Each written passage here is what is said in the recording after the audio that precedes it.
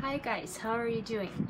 So today I'm doing this outside on my balcony. I hope that you're going to be able to hear me because it's quite windy outside, but it's so pretty. Look at all these flowers. Yeah, so today I wanted to talk to you about attachment styles and how they influence our relationships.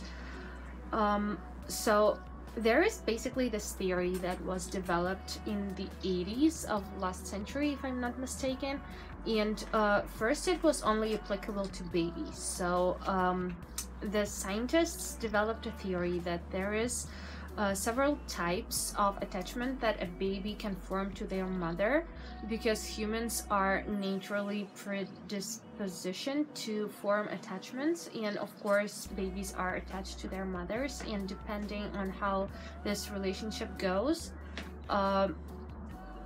well, they can form healthy or unhealthy habits and view of the world and stuff like that. But then it was extended to adults as well, because apparently we learn how to behave in a relationship as babies, and unless something happens in our life that teaches us otherwise, which rarely happens, then we kind of take it throughout our entire life and we keep the same relationship, attachment status, whatever. So let's start. There is actually several people who studied this and they disagree on some minor things, but I have a list of different points that they made and that are similar for every one of their studies. So first of all, people are biologically driven to form attachment to others, but this process of forming attachment is influenced by learning experiences. So as I said, when you were a baby, you learn how to form attachments. Individuals form different kinds of attachments depending on the expectations and belief they have about their relationships. It is called working models, and basically it is whatever you believe about your future or potential relationship will be true.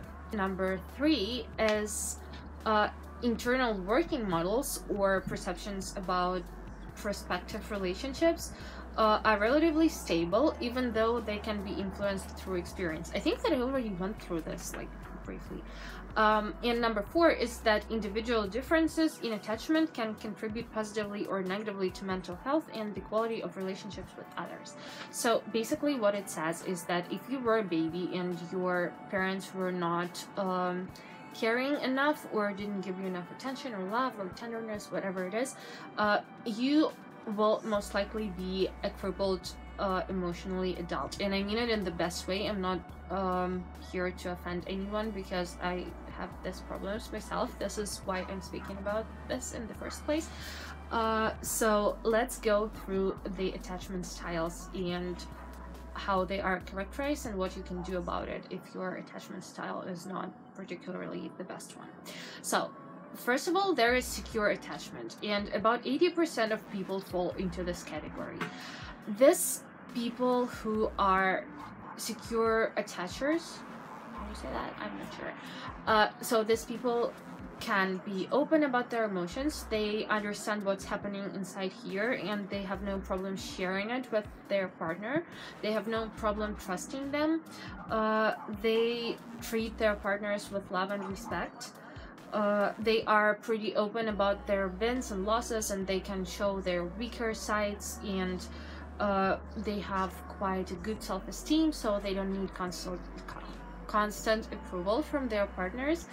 And they are good at resolving conflicts and don't take things personally, and they are forgiving and apologizing, and they have no problems with all this kind of stuff.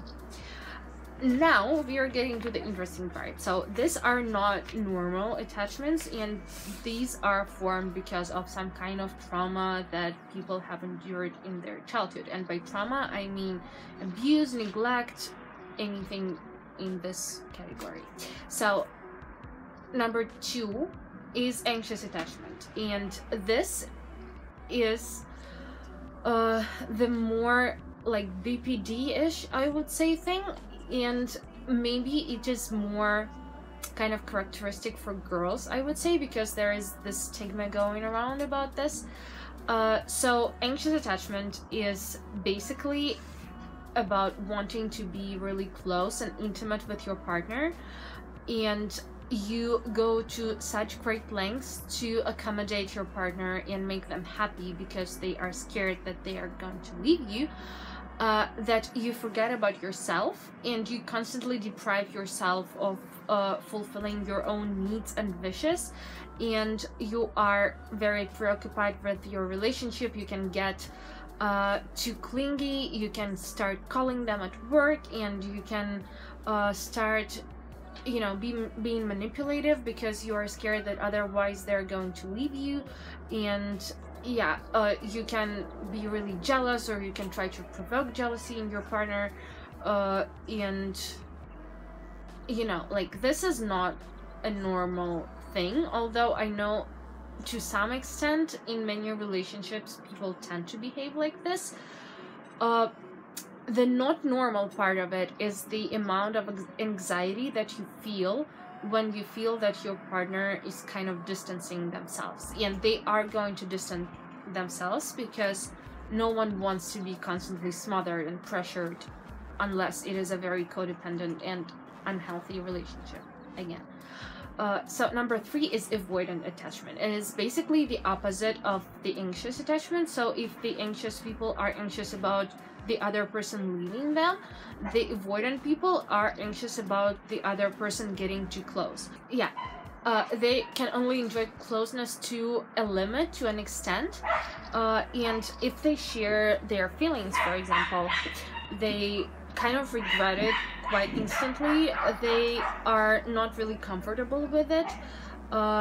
They don't really like to commit. They want to stay as independent as possible because usually when they were babies or children, their parents didn't have time for them, for example, and they kind of formed this style of, I don't need anyone, I am totally fine on my own, which is not normal because people are meant to create connections and bonds, and it's okay to depend on someone until you are self-sufficient, if you know what I mean.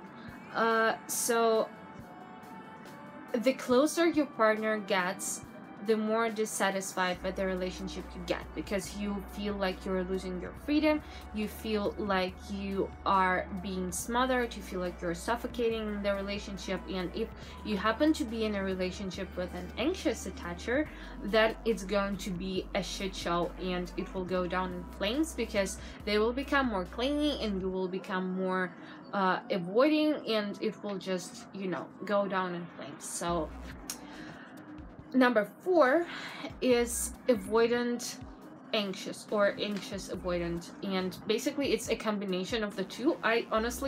I'm not really sure, I was never diagnosed, but I had this little test on the internet and I think that I fall into this category, and basically it's a mixture of two. So you're scared of getting too close, but you're also scared that your partner is going to leave you, and you become manipulative, and you are just anxious and sad and depressed all the time, and you have all this stress and anxiety, and you know, like, you just don't feel good in a relationship because there is so much emotions connected to it, and they are all mostly negative ones.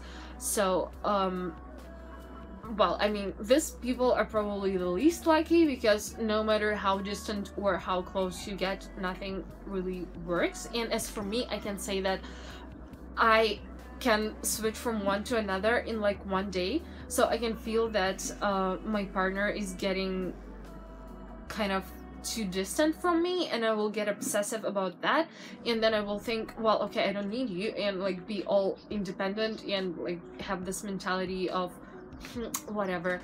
But then you have anxiety about that, and then, I mean, it's just not pretty, trust me.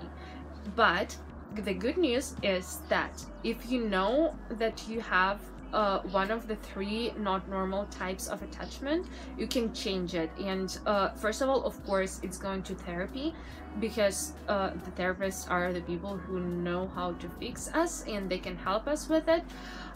So, well, talk therapy is usually enough. you just go through your feelings and through your like childhood memories, whatever, and you develop an understanding of why this is happening to you. And you can change your attachment style through talk therapy, and everything's going to be good, but it requires work, of course, as all the psychotherapy does. So nothing comes overnight, and you need to really want to change in order to change. But some rules on how to just be more healthy in a relationship is, first of all, learning to be assertive and knowing your own limits and your own wishes. So kind of learning to speak your mind, having your own opinion, and respecting yourself so that the other person can respect you. And this is more about the anxious attachers. Then expressing your emotional needs is very, very, very important. Trying and risking being authentic and direct in order to be more sincere in their relationship, because a lot of the time we play this mind games, this relationship games, where we do not share our real feelings and we are pretending to be someone that we are not in order to seem cooler or whatever. But it just doesn't make our relationship any healthier, because if the person is not in a relationship with the real you, then you're doomed.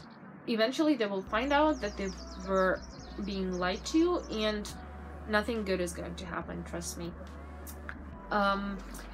Another thing that you need to do is to practice accepting yourself and the others, and I truly believe that you cannot accept other people unless you accept yourself. One more thing is to stop reacting, which can be a challenge because every one of us has their triggers, has their emotional topics, has their like sore spots, and just trying to kind of contain yourself in yourself, if you can say that. So try to be your own judge for every situation, and do not place the responsibility for your emotions on the other person. And know that no matter what, even if you break up, you are the person that you are going to stay with always, and your opinion is the one that actually matters, because you are going to be with you forever, but you are not going to be with the other person forever, most likely. So learn to trust yourself and learn to be your #1 priority. But it also means that you need to be attentive to others, because unless you know how to kind of take care of yourself, you can never know how to take care of other people. And the last thing is learning how to resolve conflicts and solve problems from a B perspective. So if you are in a relationship and you still consider yourself an individual that is totally independent and doesn't rely on the other person, doesn't depend on them whatsoever, it's not going to work, because in a relationship there are going to be conflicts and problems, and unless two people are working on them, they are never going to stay together for a long time, because there is two people in a relationship and two people need to work on it in order for it to work. So start accepting that you can depend on someone, being okay with it, and trying to solve the conflicts instead of running away from them in a way. Yeah, I think that was it. This video became way longer than I expected it to be, but I hope that it was helpful. When I discovered this, actually a lot became clear for me, and I learned which parts of my relationship were the result of what, and sort of how to work on myself and on my relationships and stuff like that. So I find it really helpful. I hope that you did as well. And thank you so much for watching my video. I love you guys so much. See you in my next one, and be a nice human. Bye.